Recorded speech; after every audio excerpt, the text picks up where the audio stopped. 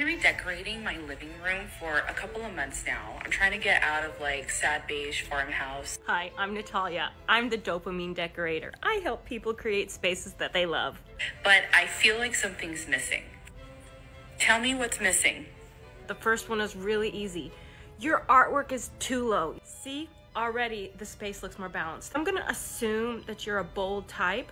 You are a cohesive style, meaning you like simple shapes, which is why I think you're not necessarily as drawn to this table, and that you are a moderate density preference, which all this furniture looks really good together because of those things. And even this table, because if you look at the simple shapes on the table, there are like little circles and a square, so it still fits really well within this space. Look at this room.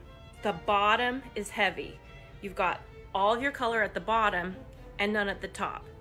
An easy way to fix that would be to switch the colors of the curtains. Bring this color that's weighing everything down up the wall.